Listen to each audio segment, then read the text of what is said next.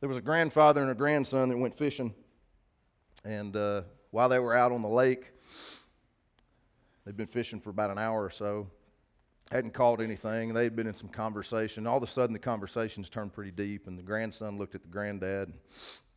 He said, "Pops," he said, "I think I'm going to divorce my wife." Pop sat there for a second. He took a sip from his Coors Light. He said, "Son," he said, "why is that?"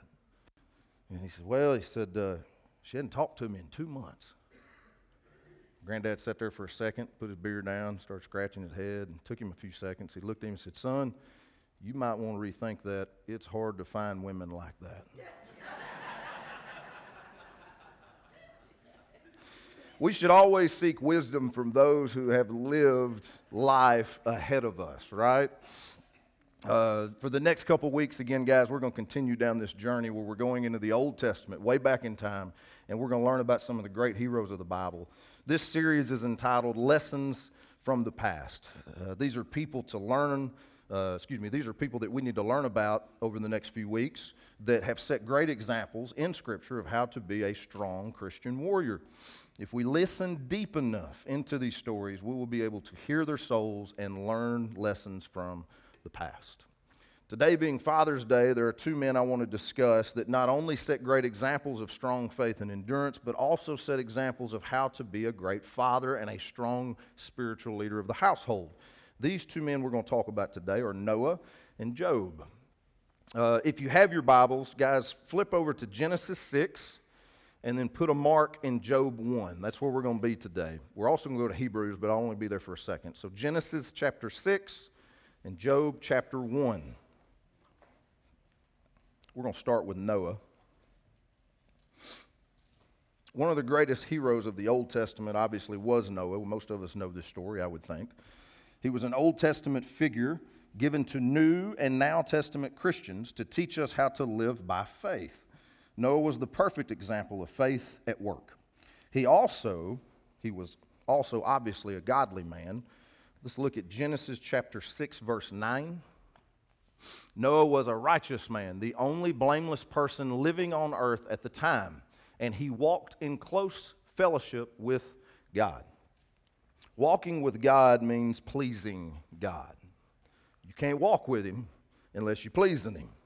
And we know from Hebrews chapter 11, verse 6, that you cannot please God without faith. So from this verse, we know that even before Noah built the ark, he had strong faith. God wouldn't have called him to do the job if he didn't. But I want to put into context to you how strong Noah's faith was. In the beginning of Genesis chapter 6, God said that all men were evil, except for Noah, and he was sorry that he even made mankind. All men on the earth had turned against God, except for Noah. Noah was walking with God when no one else would. Now that may not be, when I say that may not come across as strong as that was. I want you to envision right now everybody in this room and you're the only one that believes in God. It's hard to live a life on this earth if you're the only one that believes in God and everybody else is trying to push you a different direction. I don't think people quite catch how strong Noah's faith really was.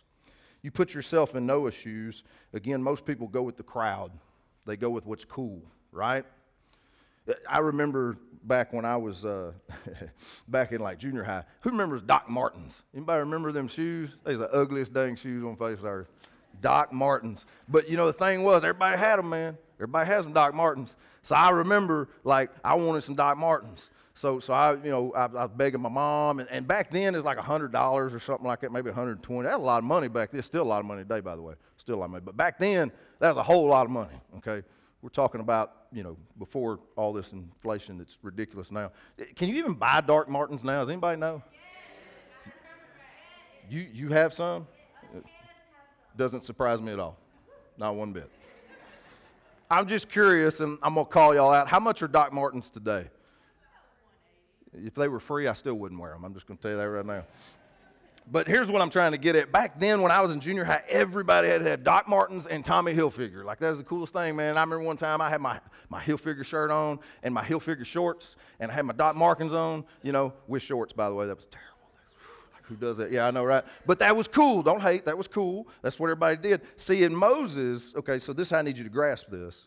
At the time that was cool, Moses was the weirdo that was walking around in flip-flops and socks. He was the guy that was not with the crowd. He was the only one. He didn't care what cool was. All he cared about was pleasing his Father in heaven. A lot of people called Noah crazy, but what I need y'all to understand is Noah wasn't crazy. It was crazy faith. That's what that was. If your faith is not big enough to make you look crazy, guys, your faith ain't big enough at all. In this world today, that's the thing. When we put faith in God, there's a lot of people out there that think we're crazy, right? There are some people that think our church is crazy. I take this as a compliment. It means we're doing a dang good job, okay? Noah didn't care about pleasing the world, and again, we shouldn't either. The only person we always need to think about pleasing is our Father in heaven. Now, now listen, we all know the story of Noah. I'm not going to go into full detail about this story, okay? We all know what Noah did. I mean, as kids, we were brought up in this. But there was one verse about Noah when I was studying for this sermon, and I was trying to find these fathers in the Bible that really slapped me in the face, and it's not even in Genesis. It's Hebrews chapter 11, verse 7. I want to go look at that. It was by faith that Noah built a large boat to save his family from the flood. He obeyed God, who warned him about things that had never happened before. And did you understand it had never rained ever at that time? Can y'all imagine God trying to explain to Noah that water's finna come down? He ain't got no clue what's going on, right? Like, that's weird to him. Never rained before. By his faith, Noah condemned the rest of the world, and he received the righteousness that comes by faith. What I want you to look at is the very first sentence. It was by faith that Noah built a large boat to save his family from the flood. Guys, I said Noah was crazy.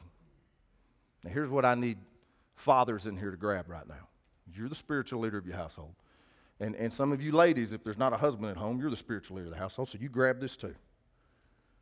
Are you willing to do what's crazy to save your family? You willing to do that?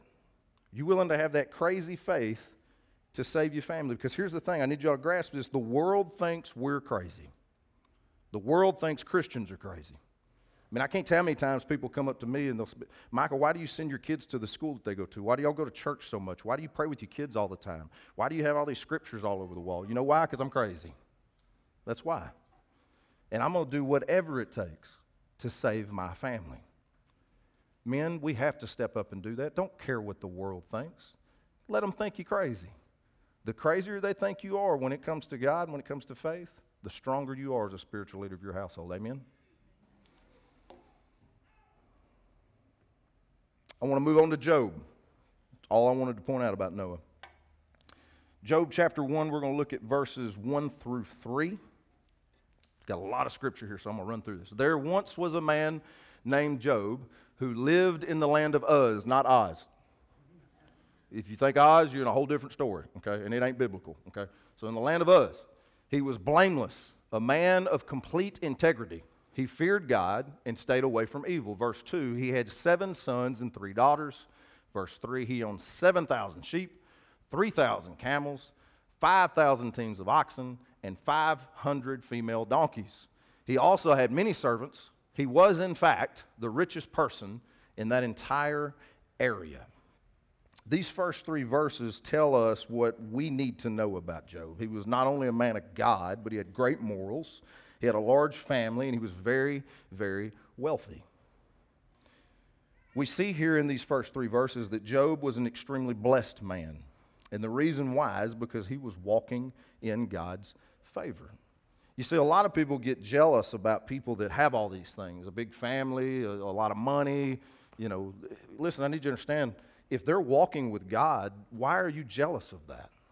We should praise people like that. You know, so many times I'll see somebody, and listen, this is just our flesh, right? We start to get a little jealous about what people may have and so forth. Well, the first thing that I've started to learn to do is I'm going to do a little background check on this person, see if they go to church, see if they're strong in their faith, see if they're walking with God. And if they are, I'm going to praise this. I'm going to praise this. But what I need you to know is, guys, when you're walking in God's favor like Job was, never apologize.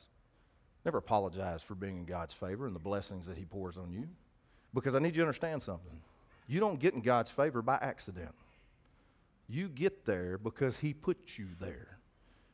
You need to relish in that. There's nothing wrong with that. Now, be humble about it. But there's nothing wrong with enjoying the blessings of life that he puts in front of you because you're serving him at a major level. Understood? Don't apologize for that. Scholars say that the book of Job is the oldest book in the Bible. If that is the case, we have scripture here that we're fixing to read that this was the first godly family and the first godly father of that family. Let's look at verses 4 through 5. Job's sons would take turns preparing feast in their homes, and they would also invite their 3 sisters to celebrate with them. When these celebrations ended, sometimes after several days, Job would purify his children. He would get up early in the morning and offer a burnt offering for each of them. For Job said to himself, "Perhaps my children have sinned and have cursed God in their hearts." This was Job's regular practice, okay? So again, this is the first scripture that we have. If Job is the oldest book of the Bible, this is the first example of a godly family with a godly father. We also learn from these 2 verses that Job's family knew how to party. In verse 5, it says that some of their parties would last for several days. I don't know about you guys, this is a family I'd like to hang out with. Well, not now. I'm 40. Like, that's several days. That's hard. Like, they're going to have to end it about 8:30. You know what I'm saying? But, I mean, this is a family again. Job not only was a great godly man, Job taught them how to party and have a good time. And by the way, there's nothing wrong with that, okay? Good party, have a good time. Nothing wrong with that. Just don't get stupid. We also learn from verse 5 that Job's kids may have partied a little too hard, though, at times. Because, of course, after each party, Job would pray for them and the sins that they may have committed. This is the first example that Job shows us of how to be a godly father or parent, praying for the sins of his children and his household. I don't know about y'all. I thank God that I had praying parents. I have no doubt that because of the prayers of my parents, it kept me safe. It's who I am today. And if it wasn't for praying parents, I don't know where I would be and don't want to know where I would be right now. My question to you guys is, do y'all pray for your kids on a daily basis? On a daily basis. And here's what I need you to catch again. Notice that it says, if cursed God, here's a Job said that they may have sinned. Like, that's the thing. Did they sin? Guys, I'm going to tell you right now, if you like me and you got kids, they always sinning, okay?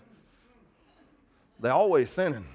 You know, I mean, so many times, you know, when I was a kid, I'd get in trouble at school, and they'd call my dad to say, "Hey, can we whip your kid?" My dad would be like, "Yeah, he did something wrong today. Just whoop him," you know. Guys, I promise you, Satan's real. And even though we may know how to fight him fairly well, our kids don't. You need to be praying over your children daily. Men, you need to be praying over your wife daily. Before I leave the house every day, I claim protection over my children. It's something that was taught to me by my mentors and my father. Men, step up. It's very easy. And I know some of you are like, "Man, I ain't even thought about that." Listen, it takes all of 30 seconds to claim protection over your family as you walk out the door. 30 seconds. You got 30 seconds for your kids and your wife. I promise you do. And just that simple prayer, what that does is, I need you to understand this, what that does is it shows God that you are leaving your family in his hands. Do you think God's not going to protect your family if you offer that over to him? Claim protection over your kids, your wife, your household. Dadgummit, if you got pets, you know, I don't care. Pray over them. It doesn't matter. I want to show of hands, who in here likes to go to plays? Okay, some of y'all. Okay. Man, listen, I didn't care nothing about no plays, okay? As a kid, didn't care nothing about them. And then I got 3 daughters that love theater, and now I love some plays, okay? and get super excited to get to go. You know, except for some of them. Like, what was that Mamma Mia one? That's just a girly play is what that is. They didn't warn me about that in some of these plays I went to. If the book of Job, the reason why I bring that up, you're like, what is he talking about? If the book of Job was a 3 or 4 act play, we are about to see Act 2. The curtains have closed on Act 1, and here in verse 6, the curtains are opening for verse 2. Let's go look at verse 6 and 7. One day the members of the heavenly court, one day the members of the heavenly court came to present themselves before the Lord, and the accuser, Satan, came with them. Where have you come from? The Lord asked Satan. Satan answered the Lord, I have been patrolling the earth, watching everything that's going on. Members of the heavenly court, guys, these are the ministering angels of God, okay? So what this tells us is we see from time to time God calls a meeting with his angels, and he asks for a report on what's going on in the world. And at this particular meeting, we see that Satan is also in attendance. Now, I need you to notice that God asked him, where have you been? What have you been doing, right? That's what he asked Satan. I need y'all to understand God knew exactly what Satan was doing. He just wanted to hear him say it. God was playing a head game with Satan is what he was doing. Now, we know from 1 Peter 5:8 that Satan, we know exactly what he was doing because that verse tells us that he roams the earth like a roaring lion looking for someone to devour. So that's what Satan was doing here. And that's what he tells God he's doing. Something else that we need to catch here is even though Satan is a fallen creature, God still allows Satan access to him. But notice I said he allows it. You know, Satan can do nothing without the permission of God. But we need to catch that from this verse, that there are times that Satan does have access to God because God again allows it. Let's look at verses 8 through 11. Then the Lord asked Satan, have you noticed my servant Job? He is the finest man in all the earth. He is blameless, a man of complete integrity. He fears God and stays away from evil. Satan replied to the Lord, yes, but Job has good reason to fear God. You have always put a wall of protection around him and his home and his property. You have made him prosper in everything he does. Look how rich he is. But reach out and take away everything he has, and he will surely curse you to your face. One of Satan's names in Revelation chapter 12 is the accuser of the brethren. And that's what he's doing right here. He is accusing Job of only serving God because God has blessed him and protected him. Satan is saying to God that if you take these things away, he will surely, of course, curse you to your face. Before I move on, I want you to take note, because a lot of people miss this when you hear the whole story of Job. You know, guys, this heavenly meeting, we know about it because we're reading about it. Job had no clue about it. I need you to understand that. Again, a lot of people read this story of Job and everything he went through, and they're thinking, well, why did he do it this way? Why did he do it this way? Why didn't he just understand? Guys, he don't know what's going on in heaven. This book is written after the fact. So we know what's going on, but again, keep in mind, Job does not. Now, we're going to go read verses 13 through 17. One day when Job's sons and daughters were feasting at the oldest brother's house, a messenger arrived at Job's home with this news. Your oxen were plowing with the donkeys feeding beside them. When the Sabaeans raided us, they stole all the animals and killed all the farmlands. I'm the only one who escaped to tell you. Verse 16. While he was still speaking, okay, so keep in mind, as soon as he's speaking, is literally 2 seconds later, bam, somebody else walks in the door. While he was still speaking, another messenger arrived with this news. The fire of God has fallen from heaven and burned up your sheep and all the shepherds. I'm the only one who escaped to tell you. Again, while he was speaking, this is the third time, a third messenger arrives with this news. 3 bands of raiders have stolen your camels and killed your servants. I am the only one who escaped to tell you. One cool thing I want to point out real quick, if y'all notice, they didn't kill the camels. Okay, the reason is back in those days, Arabic ways was however many camels you had, that was major money, major money. That was like stealing a bunch of Ferraris. You feel me? You're not going to burn those up. Okay, you're going to go sell those camels. Just thought that was kind of cool. At this point, Job has lost all of his wealthy possessions. He's lost his oxen, his donkey, his farmland, his sheep, his shepherds, and his camels. They're all gone. Anything that has any value is now gone. Within a matter of minutes, Job has gone from one of the wealthiest people of that time to one of the poorest at that time. But none of that holds value to what he is about to lose next. We're going to look at verses 18 and 19. Fourth time, while he was speaking, another messenger arrived with this news. Your sons and daughters were feasting in their oldest brother's home. Suddenly a powerful wind swept in from the wilderness and hit the house on all sides. The house collapsed, and all your children are dead. I am the only one who escaped to tell you. Can you imagine this devastation? As a parent, can you imagine this devastation? I know some of you can. I know some of you have lost a child or have lost some children or a loved one. I thank God every day that I haven't had to live this yet, and I pray and claim it over my children that I won't have to. You know, I want to be the first one to go. I need to be the old and gray one gone. I hate to see anybody have to go through what Job's going through at this time. I've always said that I don't know what I would do if that did happen to me. And I'll be honest with you, I don't want to know. And I really don't know how I would react. But one of the main points I want you to catch from this story is what Job does next. Look at verse 20. We're just going to look at the first sentence.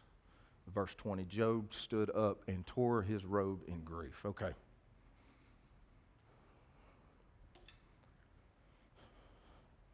Three times, everything is taken from Job. The oxen, the sheep, the shepherds, the camels, the servants. 3 times people come in and tell him that everything's gone. He did not mourn until he lost his family. Nothing else mattered to him. All that other stuff was material. He knew good and well that that was not important. He knew good and well he could make up for that. But the minute that he lost his family, he lost it. Men, when you lose something and it ain't your family, it's replaceable. Easily. This shows me how strong a family man Job was. This is the richest man of his time. Lost everything. You know, there was a man, and forgive me, I can't remember his name, but I read this article.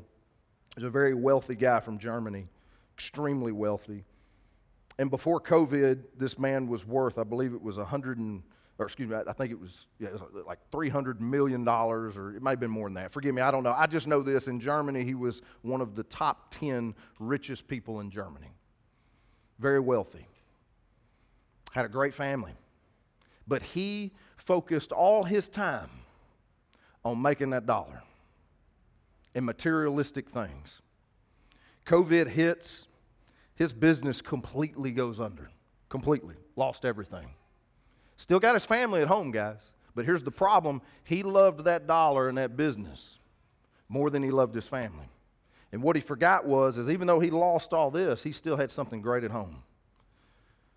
This man went to a train track, jumped out in front of a train, killed himself. He still had his family at home. Guys, if you're a child of God, you will always put your family ahead of all that other junk, just like Job did. Men, no matter how much money you make, no matter how hard you work, no matter the accomplishments that you may have, none of that matters. None of that matters when it comes to your deathbed. What matters is the family that's around you. That money ain't going to surround you on your deathbed. Those golf trophies and fishing trophies and bowling trophies and all that crap, that ain't going to be at your deathbed. But your children will. Focus on your family. That's what's most important. And that's what Job is teaching us right here in this moment.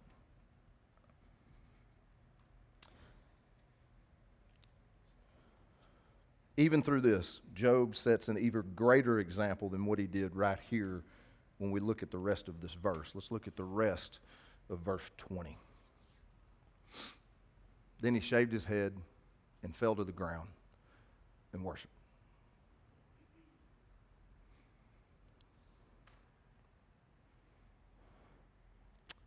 If I lost my whole family, I don't think the first thing I could do was worship. Just be honest with y'all.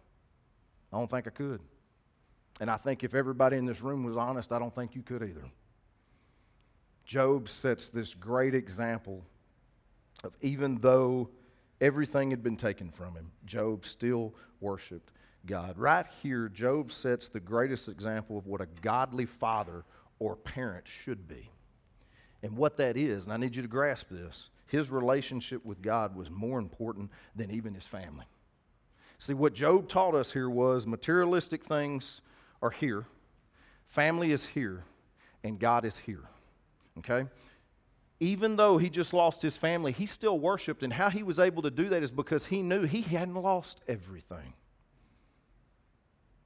He still had his relationship with God, and there's nothing more important. Fathers, parents, these two men have set the example of how we should be. We should be crazy enough to protect our family and save our family every way that we can. And that means getting their butt around godly people. That means teaching to them. That means loving on them. That means praying to them and praying for them and praying over them and teaching them how to pray and teaching them how to form that relationship with Jesus Christ. That's the most important thing in life. And then we need to be like Job when we realize that besides this life, there's nothing more important than our relationship with God. We always say our family is our number one ministry at this church, and it is. That is your number one ministry, but your number one relationship is your relationship with Jesus Christ. And again, that's what Job has taught us here. I know most of y'all know the story of Job, but he kept his faith, he kept strong. He had a lot of struggles through that. You know, some family coming against him, his friends coming against him. But the great thing about the story is that obviously he got everything back plus more. And I could go into that whole story, but I'm not. I'm trying to prove a point today about how to be a good father and be a good parent. And these two men have set that example for us. I'm going to close with this story. We have somebody that I know personally. And this person lost a son to murder. A lot of y'all are going to know who this is, but some of you don't. She lost a grandson to an accident just a few years later.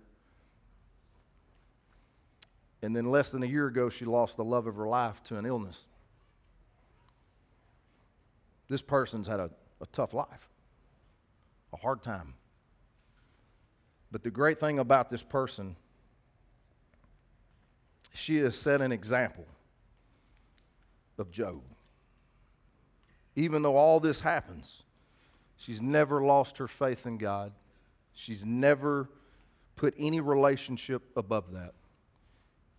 And at every death, she worshiped. If you want to see the heart of Job, and that's my question to y'all today, is do you have that heart of Job where there's nothing more important than that relationship with God? And she's not here today, but when you see Mama Maya, you hug her neck and you tell her thank you for setting the example that she has. Not just for this church, but for everybody that she comes in contact with that knows she's been through a Job story. Because I'm going to tell you right now, and some of y'all know this that have come to me for counseling, when you come to me and you start telling me you got these problems, I always say, no, I know somebody's had a lot worse, and I tell that story. It'll put you in check real quick. So the next time you come home and, you know, you lost in the stock market a little bit that day, you know, you got a flat tire, I don't know, you lost your job, I don't give a darn what it is. Anything stupid like that, it means nothing when you can come home to your family and when you can pray to the Father in heaven before you go to bed. None of that matters. You need to think about that, guys. Y'all don't, there's a lot of people in here, I promise you. I know, don't get me wrong, I know y'all got struggles, and I know you got some problems. I get that, I do too. But you need to think about, is it really that bad? God's prepared me for this moment. I can fight through this. Is it really that bad?